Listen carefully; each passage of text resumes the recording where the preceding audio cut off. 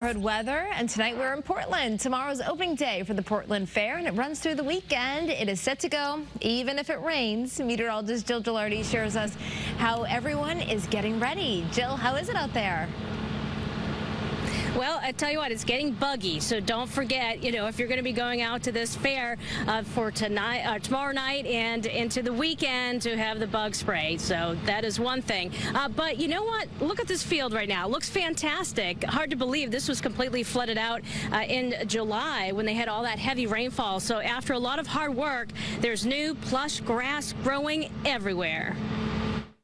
The fairgrounds are ready to take on heavy rainfall, if it happens, and organizers and vendors are too. The big attractions are mostly undercover, like where the entertainment will happen. So the only thing that would stop if it rains are the rides. Everything else stays open. The petting zoo returns this year, but there are a couple of other things new, according to the fair treasurer. New, we have, they're over there, they're remote control race cars.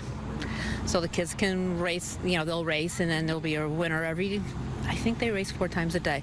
And then they'll come back for a final race on Sunday. And they are having a Nashville band for the first time. Saturday night, we have Presley and Taylor from Nashville finishing off the night for us. So it's going to be a great time.